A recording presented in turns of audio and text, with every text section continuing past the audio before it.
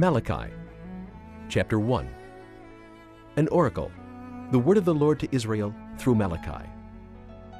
I have loved you, says the Lord. But you ask, how have you loved us? Was not Esau Jacob's brother, the Lord says? Yet I have loved Jacob, but Esau I have hated, and I have turned his mountains into a wasteland, and left his inheritance to the desert jackals. Edom may say, though we have been crushed, we will rebuild the ruins. But this is what the Lord Almighty says. They may build, but I will demolish. They will be called the wicked land, a people always under the wrath of the Lord. You will see it with your own eyes and say, great is the Lord, even beyond the borders of Israel. A son honors his father, and a servant his master. If I am a father, where is the honor due me? If I am a master, where is the respect due me? Says the Lord Almighty. It is you, O priests, who show contempt for my name. But you ask, how have we shown contempt for your name? You place defiled food on my altar. But you ask, how have we defiled you? By saying that the Lord's table is contemptible.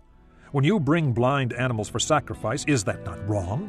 When you sacrifice crippled or diseased animals, is that not wrong?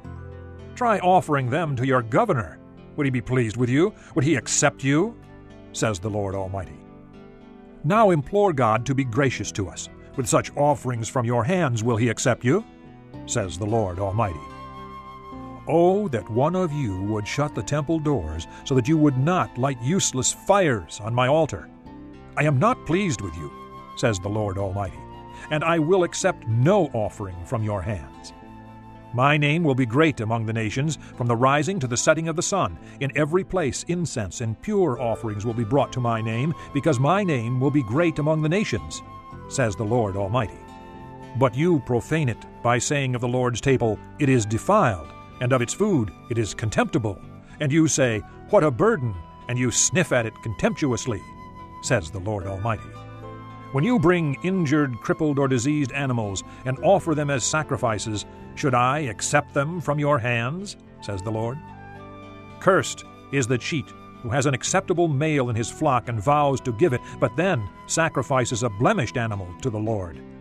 For I am a great king, says the Lord Almighty, and my name is to be feared among the nations.